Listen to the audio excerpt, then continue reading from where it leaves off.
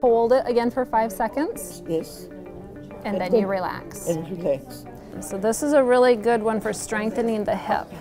And you're doing it correctly, you're doing a good job. She's had both hips replaced now, both knees, and she actually had a shoulder replaced in the Detroit area. The hips and knees were rehabbed here at Mary Free Bed. The comprehensive rehab is an important part of the total healing process, and I don't think we would have the ability to take care of her once she got out of St. Mary's at home, and we don't really know how to rehab her in the best way. And I think there's the mix here of tough love and conventional love to really help people move forward to the next step. And I have to say, this is probably the shortest rehab she's ever had here. Okay, so Tatiana, we're gonna lead up with the stronger leg. One step at a time, right? One step at a time. When you first came here, you couldn't even get out of your wheelchair. And in a matter of just a few days, she was able to start standing, walking, and now she's walking up and down the stairs and she's so excited.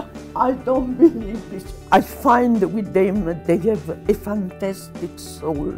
You want to participate.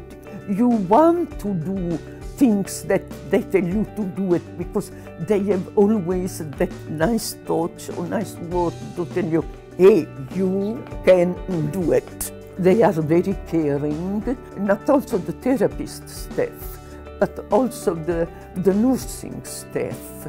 If you call a certain hour of the day or of the night, they know why you call and what you need. We thought it was very important for her to come here and rehab, to be close to family, to have my support, my wife's support, her grandchildren's support. So Mary Free Bed at that time seemed like the perfect solution where we could, be close to her, offer her support, and she actually comes to stay with us a couple weeks after the rehab, just so we know she's cooking her own meals, going up and down the stairs, and the improvement she makes is absolutely precipitous, being close to family. You have to have the support of your family, period. In my case, because I am 84-year-old, I thought that I just needed to be a little bit more around because they are my metaphor to the future. Okay, they want me around, right? So.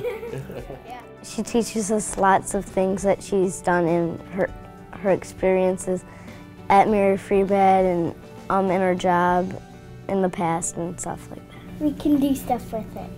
But I love her, so. I've appreciated the contact, for example, with Louise Summers, who's her social worker. Louise is invaluable in being able to maintain that dialogue for us, and we know what's going on. She's already come to us with information before we have to ask the question of her. So, just the communication piece, especially when I'm busy with small children and we're going back and forth, it just really kind of pulls it all together. It's seamless for us.